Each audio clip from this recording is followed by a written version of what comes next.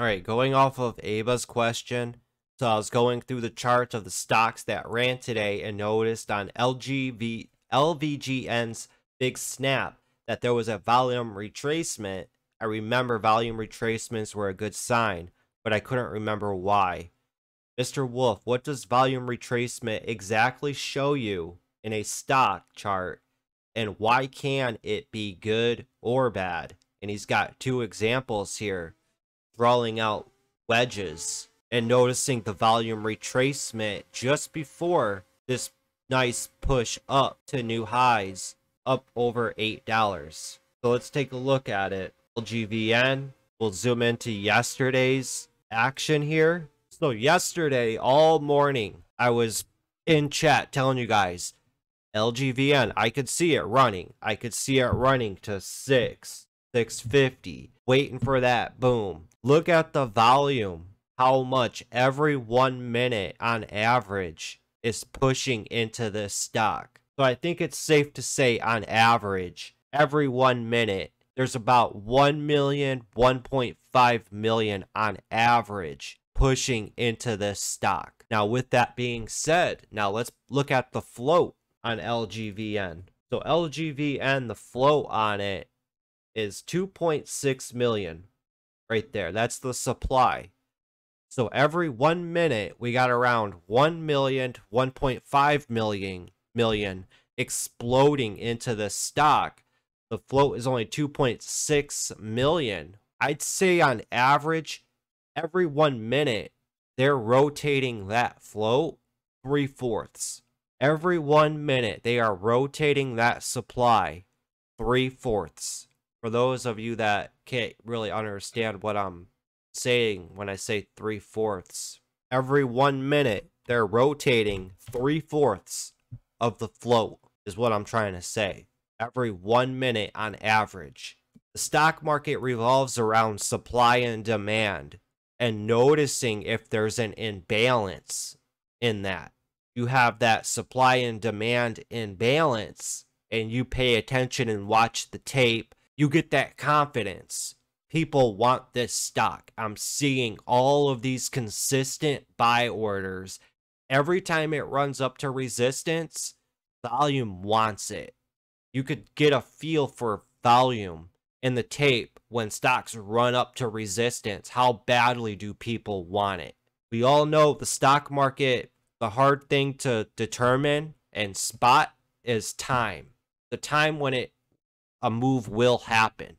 Nobody knows when the move will actually happen. You can see the potential of a stock. You have to trust in your gut instinct and what you've seen time and time again. I had the right idea on LGVN.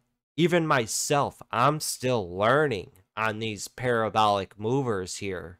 I'm still learning myself. Every single time I've seen these pop up, I always learn something new and take away from the last experience.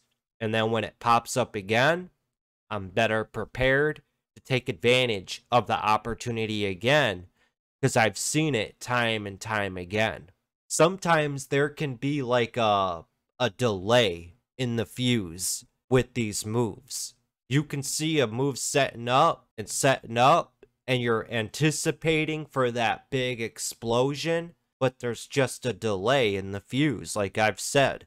But this morning here, after it did make its move, it did set up perfectly to the T. What I was looking for every single time, and this is going to answer your question, Aba, every single time the stock pushed up and made a new high, it was doing so on decreasing volume. But what I was overlooking, and this was a mistake that I was making, I was overlooking how much volume was flowing in every 1 minute. That much volume flowing into this stock every 1 minute, and it's a low float stock, I would say trumps when a stock makes new highs if volume's not increased as it pushes to new highs.